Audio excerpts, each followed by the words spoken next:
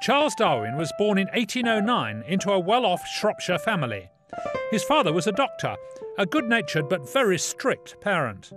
His grandfather, Erasmus Darwin, had already written about evolution at a time when nearly everyone else in Britain believed in the literal truth of the Bible.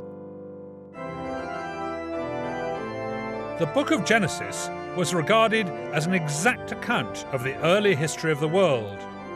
One scholar had even calculated that God had created the human race in the year 4004 BC on Sunday, October the 23rd at 9 o'clock in the morning.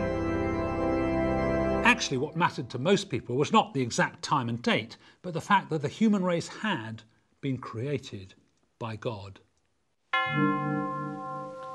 A few years before Darwin was born, a churchman called William Paley had published a very influential book about the origins of life. And he made the point very strongly that the very complexity of the world we live in argued for a divine creator. Let me show you one of his examples. He said, suppose you're walking along and you find a stone. You wouldn't be particularly surprised by that. There are lots of stones lying around. But suppose walking along through the wood, you found this. Now, if you'd never seen a watch before, it would be very hard to imagine that this had appeared there just by chance. It must surely have been created for a specific purpose. But living things were even stronger evidence of a great designer, Paley said.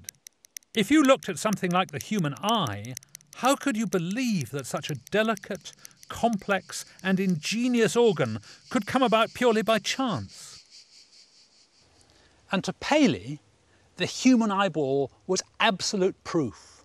It was clearly created by design, and the designer could only be God. If you had no other explanation for our presence here on Earth, then Paley's ideas made a lot of sense. But Paley went on to say that because they had been created by God, all living things were by definition perfect and would never need to change.